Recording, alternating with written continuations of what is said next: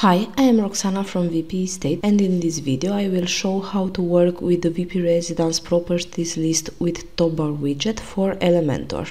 We showcase this widget in our demo tree. This is the one.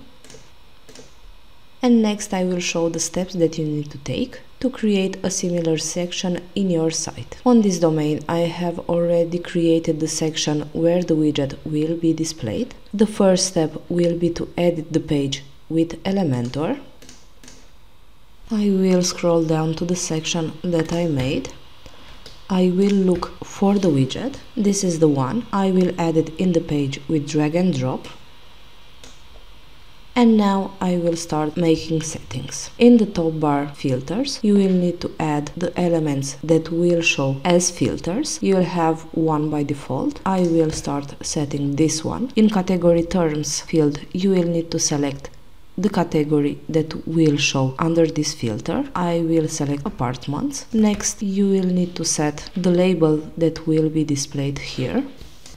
And you'll have the option to set an icon. You will be able to upload an SVG icon or select one from Font Awesome. For this tab, I will select an icon from Font Awesome. I will select a random one.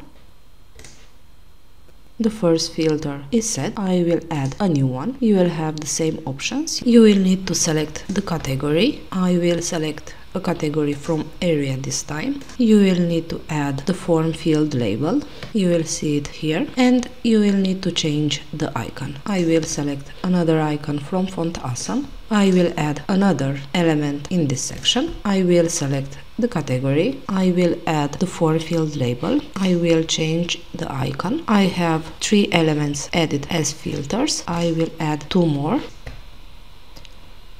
I will add the form field label. I will change the icon.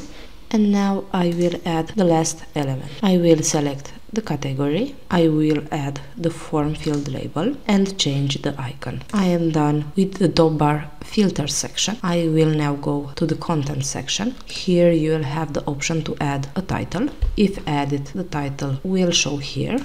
You will have the option to set the number of items that will show under each filter. Currently it is set to 9. And if a category has more than 9 properties, you'll have the load more listings button. I will change it to 6. Also, you have the option to change the number of items per row. You can change the type of alignment. You can set vertical or horizontal.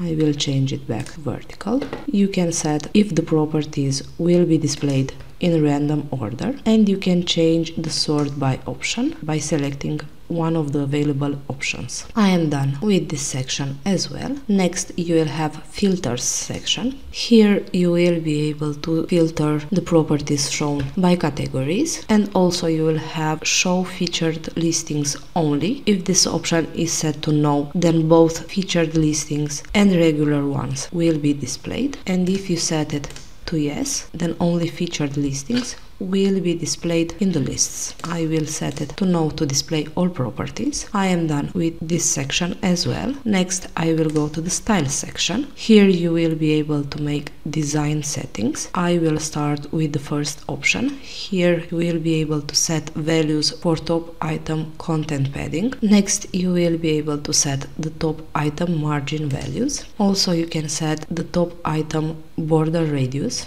Going further, you will be able to set colors. I will set the color for top item background color, for top item font color, for top item active background color, for active top item font color.